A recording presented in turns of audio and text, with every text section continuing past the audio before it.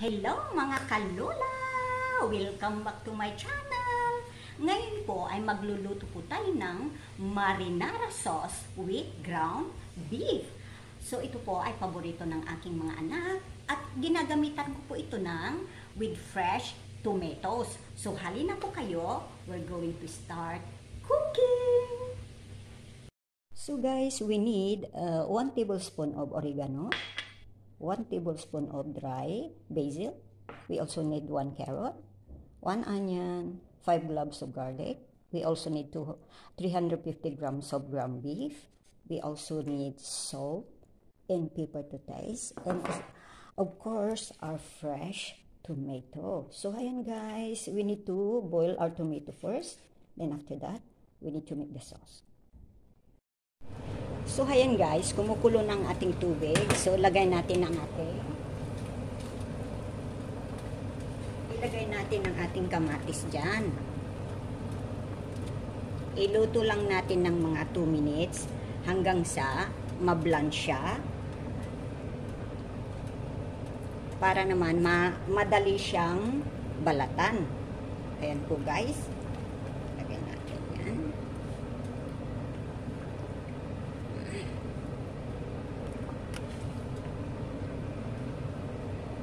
Yes, hindi kasya yata guys. So yan, kasya. Oops, parang hindi siya kasya. So ayan guys, takpan ko lang siya ng half, para naman ilaga lang natin yan ng mga 2 minutes. Habang hinihintay nating maluto ang ating kamatis, ikat na po natin ang ating mga sibuyas.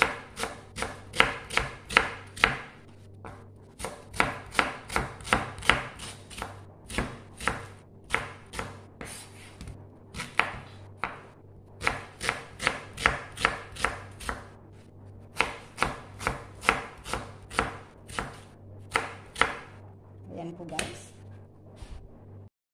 I-grate na rin natin ang ating carrot.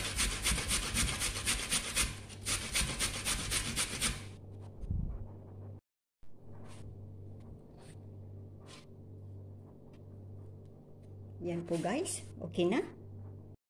So kumulo na po ang ating kamatis. Yung tubig ng ating kamatis. So pwede na natin po itong i-off at alisin ang ating kamatis kasi babalatan na po natin yan. So ang po natin dito, kaya po nilaga, ayan po guys, madali na po siyang balatan. Ayan po guys. Yan.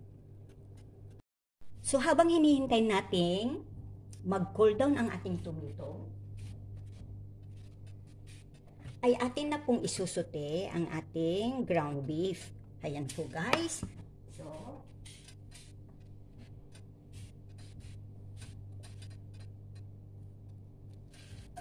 ayan. Lagyan natin ang ating onion.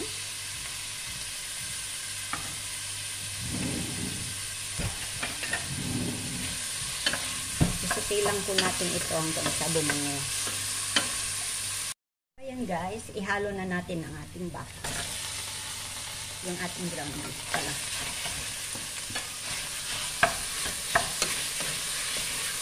Isuti lang po natin ito hanggang sa mag-change color.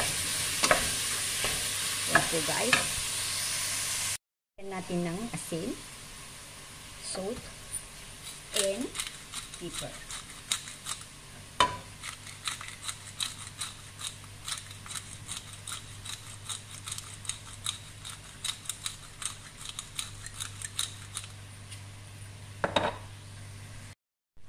And a little bit of chili powder. Yan guys. So, isa-gisa lang natin yan.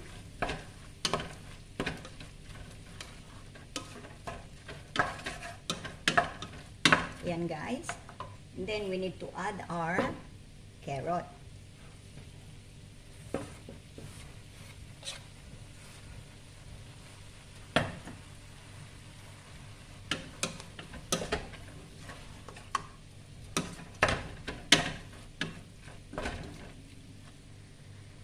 Yan guys, habang hinihintay nating maluto ang ating ground beef, umpisa na nating balatan ang ating kamatis.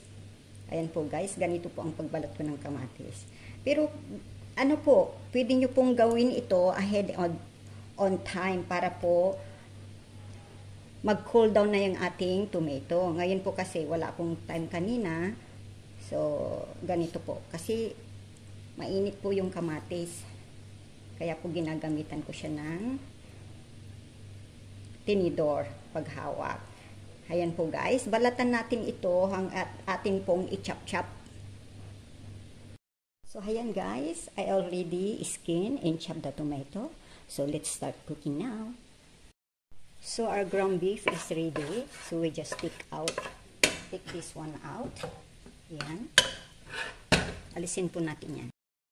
So, in the same pot, we just add a little bit of oil. Then, we put our garlic.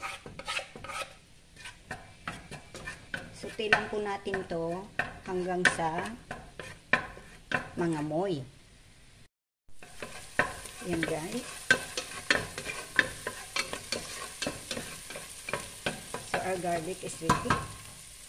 So, we're going to add our fresh tomatoes, please. Ayan guys, stir lang natin yan. And we need to let it boil this one and cook until it's all done. So we're going to add our basil. We're going to add also our oregano.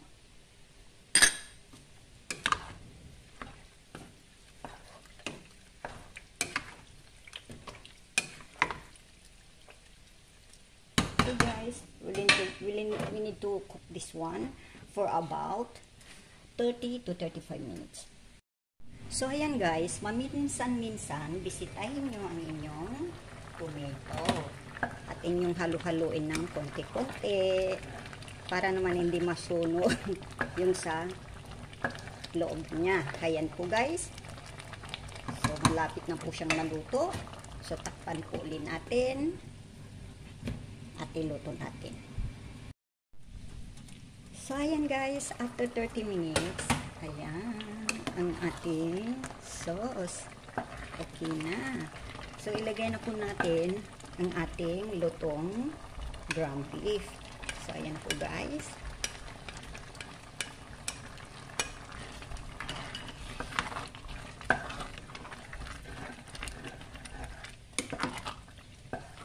So, we need to cook this one for another 20 minutes pa hanggang sa maluto.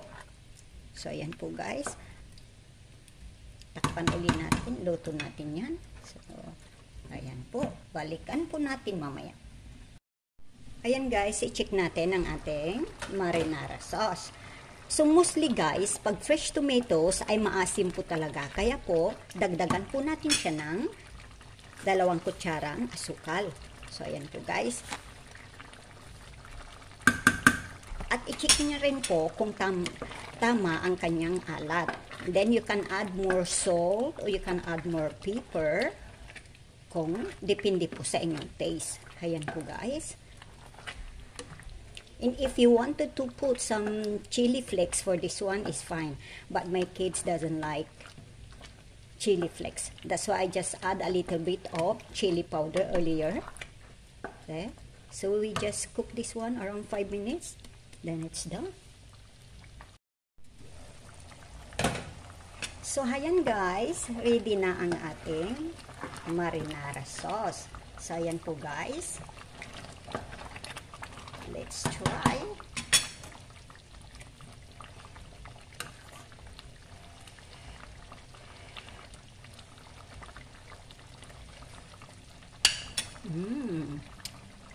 Yummy. So, ayan guys, naglaga na ako ng pasta, linguine. So, ilagay lang natin ang ating sauce sa ibabaw. So, ayan po guys. I guess, pupuha ko ng kasi, para hindi po natin ilagay po ng maayos sa ibabaw. So, ayan po guys.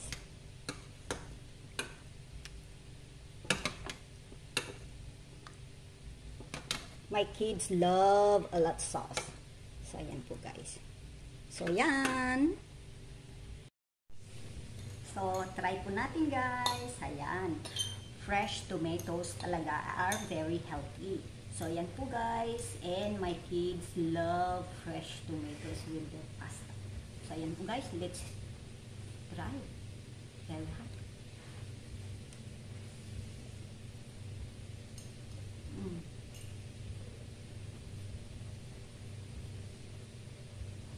Tapos yung tomato may mga chunky-chunky po siya.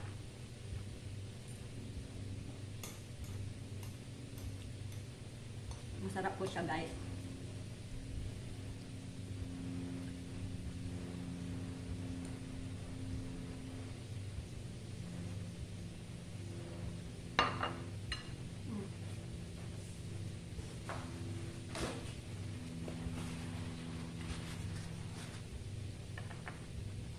With my malunggay tea. Ayan guys, thank you for watching and hope to see you in my next video. Stay safe and healthy. Ito naman po ang inyong lola, nagbibigay ng ligaya sa bawat araw. Ayan po guys, stay safe and thank you so much. Okay. We sprinkle some cheese on top. Parmesan cheese. There you go. And sprinkle some parsley leaves. There.